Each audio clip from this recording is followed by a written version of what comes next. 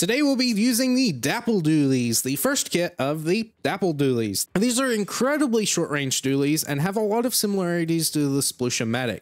In spread mode, you have terrible RNG, but you are a 3-shot and you have a fairly fast fire rate and are okay at painting. Not as good as painting like the Sploosh, but it's still okay and you'll be getting a fairly decent amount of coolers if you are painting during your downtime. However, you probably won't have a lot of downtime with this weapon. This is a very fast-paced, hyper-aggressive dualie, like most dualies usually are. You of course have the standard 2 dodge rolls, but those are very fast dodge rolls that don't take you very far. I've seen some people liken it to teleporting, which is very similar. Again, they are very quick, and the end lag after your second roll isn't terribly long either, certainly not as long as other dualies have. Your fire rate also increases like the regular Splat dualies in turret mode, so that's another reason to use it for DPS or things like that.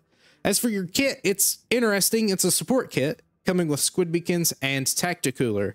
This has a bit of synergy, I won't lie. Beacons will help you get in after being aggressive and using your cooler respawn. Cooler is of course very nice for a hyper aggressive weapon to have, since it lets you be a little bit more selfish with it, even though you're still wanting to be supportive with it and throw it towards your teammates so they can at the very least utilize it. But this allows you to maybe feel a little bit braver pushing into places that you wouldn't be if you didn't have the cooler. And since you don't have a lethal bomb to poke or do anything like that with, Tacticooler really helps you get in places. Squid beacons are also a nice recovery option once you do use the Tacticooler and die in it. That way you can just get back to the middle of the field fairly quickly. If you're good at placing them, or if you're used to placing them at the very least, you're probably going to get more use out of them than I do. But it's never really bad to just place them up against a wall or something that enemies don't really look behind. Yes, they appear on the map, but a lot of people tend to don't shoot them down unless you find the one person that really just likes to find squid beacons. If you've looked at our gear, you can see we're running 3 mains of swim speed. That just works really well with this weapon for some reason. It's hyper aggression, and hopefully I can show that off here. I'm not very good at hyper aggression a lot of the times. I mean, you saw last time when we used custom blaster that even though I had full quick respawn, it was really just me playing until I felt comfortable moving in, even though I could technically feed and not really get punished too bad for it. Either way, the goal is 3 wins, and if we get 3 in a row without any losses, we'll go for a 4th one. I'll see you in the first match. All right, first match. The enemy team is completely AoE. They're different types of AoE, of course, but they are still all AoE, which is interesting for us. Since this is a hyper-aggressive weapon, we're really going to be trying to push that. Unlike last time where I used the, what's it called? The regular blaster. Very passively sometimes, this weapon I'm going to just be very aggressive with because it's really where you're going to be playing it the best. I'm not terribly great at that though, so you will be seeing me not succeed at that as much, especially when commentating.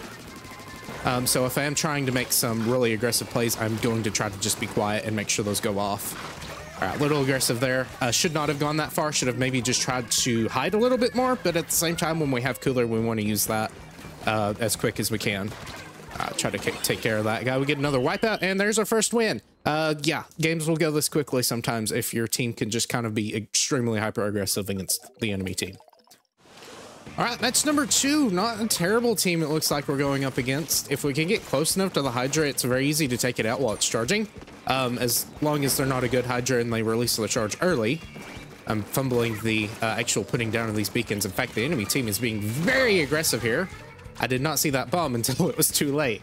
I don't know if that was just a weird angle on the wall there and it just rolled out of sight or what. Maybe I was just tunnel visioning. All right, so this is a bit sketchy. I'm going to probably try to be quiet and make sure we don't just immediately get knocked out.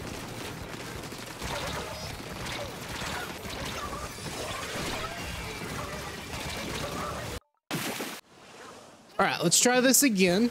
Hopefully we don't do too bad, or at least not as bad as last time. Really want to try to get my coolers more, especially whenever we're just outranged by everything. This is going to be a similar match in that regard, but our team is definitely not just like bamboozler and weird weapons. I'm gonna wait here. I don't think I have much of a chance. There we go. Okay, the heavy rain kicker may rape. Can I speak? No, I cannot speak. Not today. When I get one shot. I was gonna say, can they get checkpoint? They probably did get checkpoint, and they did get checkpoint. But man, I just could not get the words out of my mouth in time. Means I am tensed up a little too much, and I need to try to stop that. There we go. Great. Get this guy. I believe that was the, not the ball point. Ball point's still back this way. All right, we're popping this here. I think I'm gonna use that as a meat shield if we can get it out. Not really sure what I want to do. So this is a very large choke point. I really got to do this while I have cooler active though, before I lose it. So we're gonna try to just utilize that. All right, you know what? Fast fall, make sure we stay down here. I'm gonna wait for our friend to finish his inkjet. There we go, good. We're very close. We're very close. All right, very good. I'm gonna hide right down here. I think they handle that, especially with the other thing, and we'll take another win. This is a very wild weapon. You're either gonna get curb stomped or you're going to just completely crush them, and there's no real in between. All right, mode's changed over. It is either tower control or clan blitz. Since I've been playing tower control recently, I thought I might as well try to do something well here. We did pretty good last time on it though, so maybe we can keep it going. All right, well, should have just disengaged completely as soon as I took the damage. I tried to move past it, but laggy shots can be interesting sometimes. I do believe I just took it directly though. I don't think it was actually a laggy shot.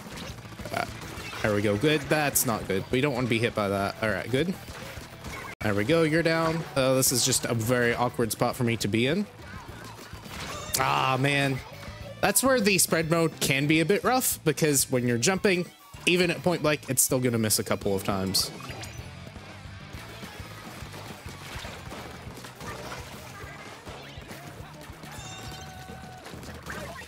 Nice. Tried to lead my shot there in pre-fire to where I thought the one guy was gonna go. That's a blaster. We don't want to play against him too much. I did forget to note it was another triple AoE team, so that's interesting. All right, I think I want to go, while I have downtime, I want to be farming for our special. Even though I believe I just used it, but we're not doing very well today. We're not very professional right now. All right, we'll take the trade there, I think. Didn't have cooler on me anymore, but that's fine. All right, everyone's down, so we're going to have to start defending once more.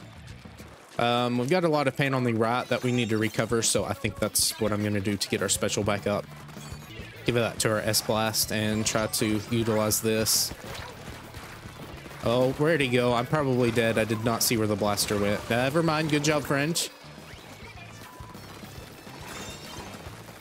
I'm trying not to sit in place for too long and let my teammate get in a little bit closer. All right, we get the kill on him.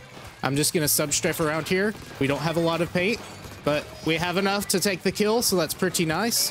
Going to go ahead, throw another cooler out, chain that, and start shooting at our friend up here on the platform, and just make sure they can't drop. And there's a third win. That was probably a very anticlimactic series of games, but they went fairly quickly at the very least.